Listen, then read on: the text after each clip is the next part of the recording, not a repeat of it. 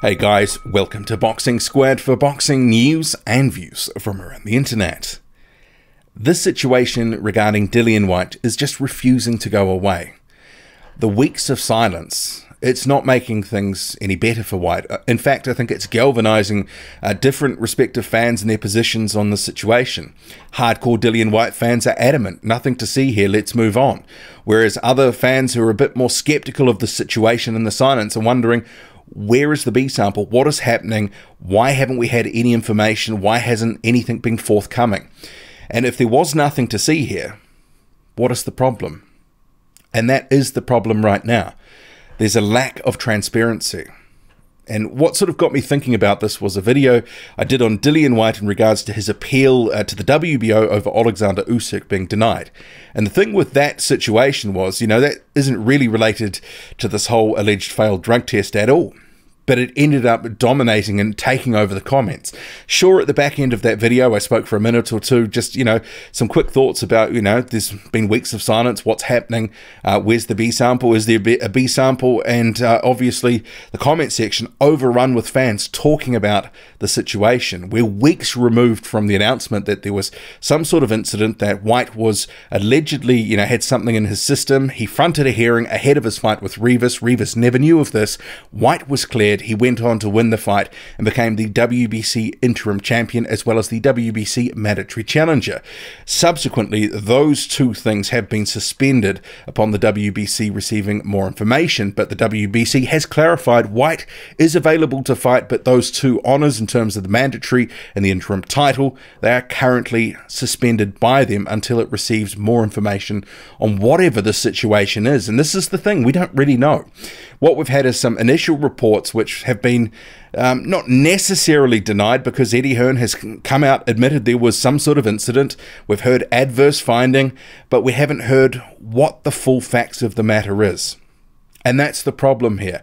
And that's why the comment section, you can sort of see here, from that video, which was not even about the Dillian Whyte situation, it's just, overrun with it. I would say 95% of the comments that were made on that video was nothing to do with the actual, heart of that topic of the video. And it just goes to show, these weeks of silence, fans don't like it. Fans have expected more. And I don't think silence is going to, and continued silence is going to resolve anything, is going to clear anything up. And I had one person effectively say that the A sample was relied on, no B sample, he's been cleared, case closed, and that anything beyond that is just being nosy. Okay. And I understand that Dillian Whyte fans, believe in his, innocence, and there's some hardcore fans that are just, there's nothing to see here. But there is something. There has been something. Something happened. Otherwise, he wouldn't have had to front a hearing. And I think we have to acknowledge there wasn't a hearing held for nothing. And this is why fans want information. It's not a case of fans just being nosy. Fans are fans. I think some of this situation is actually really hurting Dillian Whyte in terms of his reputation. It could potentially hurt his career sort of in the long term.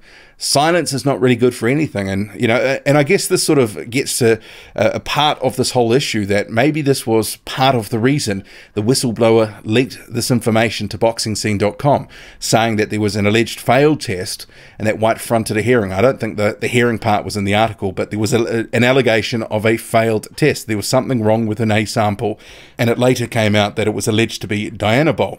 And I think fans do have a right to have some information, because if they don't get it, the spectre of performance-enhancing drugs will hang over Whyte. Whether that's fair or not, it just is what it is. The situation was that the news was leaked, or, of an alleged failed test. It's now up to Dillian Whyte and everyone else involved to actually come out and give a full account of what's gone on, because that is actually hurting Whyte right now in the court of public opinion. And you can argue with me all you want if you think it's not hurting him and that there's nothing to see here and he's being ostracized or whatever. But the fact of the matter is that there's a huge amount of boxing fans that want to know what's going on. The real issue here for a lot of fans, including myself, is the transparency, because there really isn't any with the situation. And if this whistleblower hadn't have come out, well, effectively it could have been all swept under the rug, nothing to see, nothing to hear. But it has come out, and people want answers.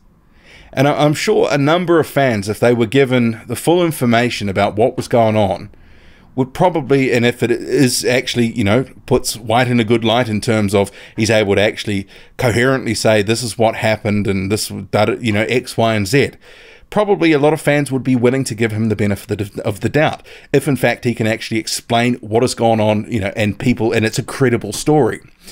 For others, you know, obviously because this is a second incident, you know, the accusation of performance-enhancing drugs, there was a failed test years ago. Some fans will just think that whatever's happened, Dillian Whyte was guilty. And it's almost not about the innocent or guilt at this point, because as we're being told, nothing to see here, nothing to do. But it's more about the transparency and knowing what's what here. Because for me as a boxing fan, you know, I've bought a lot of Dillian Whyte pay-per-views since he started becoming a pay-per-view fighter. There's obviously the more recent ones with Joseph Parker. You also had the Derek Chisora one. You also had Oscar Rivas. You know, for a lot of fans, if they're looking to spend their money, but they don't, you know, think that Dillian Whyte is an honest and clean fighter, that could, you know, impact the actual sales of events and that sort of thing. And this would be an issue, I think, that maybe Whyte is grappling with here with his people, potentially lawyers, because obviously this being out there really has hurt brand Dillian Whyte. And maybe this is why some of the silence is underway, because there could be potential ramifications for people involved in this in terms of the whistleblower. They're probably trying to hunt that person down. You can better believe that, because if this hadn't have come out, we would have been none the wiser. But it has. So, you know, sunlight, in my view, is the best disinfectant. And fans, I rightly believe, do, because this is out there, have a right to know what's going on. The fact that it is out there means that, you know, obviously there's a lot of unresolved and unanswered questions. And some people will make a case that we don't, you know, we shouldn't be privy to any of this. But the fact that we already are in terms of the allegations and what's going on, if we don't get that, you know, the silence could really be a killer for Dillian Whyte in terms of his fans. I mean, I think we've already seen, you can see from, you know, comments, and people are sort of been, you know, a lot of fans have been sort of souring on Whyte because of this whole situation. And then you toss in the whole thing with the Oscar Rivas glove situation, the fact that Rivas also wasn't told about this secret hearing where Dillian Whyte was cleared at. You know, it doesn't look good in terms of the image front for Whyte. And that could have a knock-on effect if fans are lukewarm on him. And if they are to announce another fight and there is no resolution, well, maybe there would be a drop-off in interest in potential ticket sales and pay-per-view buys and whatnot. But I just wanted to raise this because clearly there's still a lot of interest here. It's not going away. If anything, it's galvanized people's position, the silence of this whole matter. And if we don't get anything that's fulsome in terms of a complete explanation, and I think that this will continue to linger, and it will be like a weeping sore that will continue to aggravate with fans and also just, you know, tick away at Dillian Whyte. Eventually, he's going to have to come out and say something about this. Eventually, if he wants to fight again in 2019, they can't just sweep it under the rug, because I don't think fans are past it.